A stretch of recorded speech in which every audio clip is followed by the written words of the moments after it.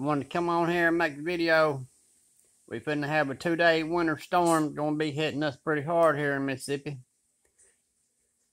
They calling it 4 to 6 inches of snow, 1 to 3 inches of ice. So it's gonna be pretty bad, y'all. If you ain't got to drive, please stay off the road. Most of the people in our area do not have enough experience driving on ice. I can tell you. I drove all over this country.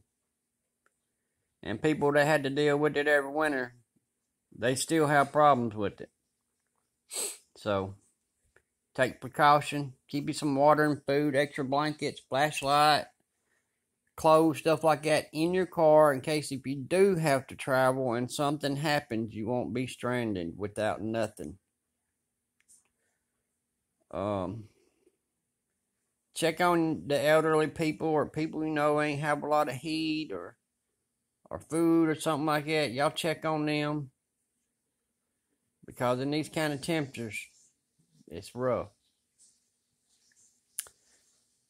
Mention of rough, I look rough, but I've had COVID. I'm trying to get over it. I'm not quite all the way over it yet.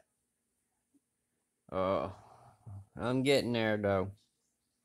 Took me a little longer to get some medicine in me.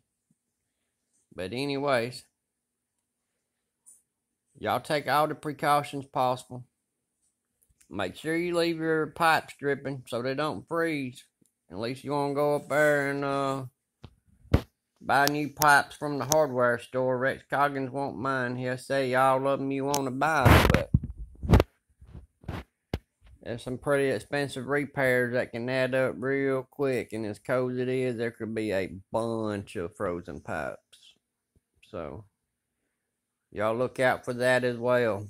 Also, outside pets. If you have outside pets, try to get them out of the wind, cover or something. Try to keep them warm as you can.